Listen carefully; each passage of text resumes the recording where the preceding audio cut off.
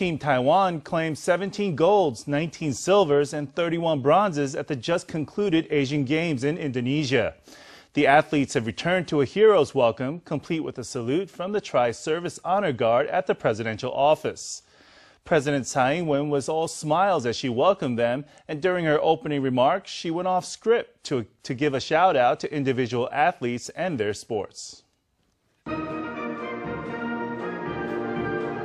Athletes returned home with glory in a medal haul of 17 golds, 19 silvers, and 31 bronzes from the 2018 Asian Games, in Taiwan's second-best showing ever. At their presidential reception, the athletes couldn't help from whipping out their phones to capture the moment. President Tsai was armed with a prepared speech that mentioned a few of Taiwan's best sporting events. But as she saw the young athletes waving excitedly in the audience, the president went off script and gave a shout-out to their sports, too. I see softball players waving their arms. Let's give softball a round of applause. Let's give it up for wushu. We haven't applauded for wushu yet.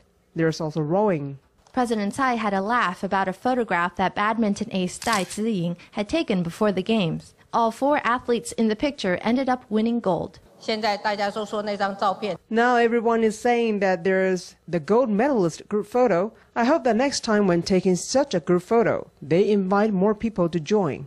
The presidential office gave the athletes a towel printed with the words, "This country is great because of you." Kuo Hsin-chun, who won gold in weightlifting, received the gift on behalf of all the athletes at the state reception.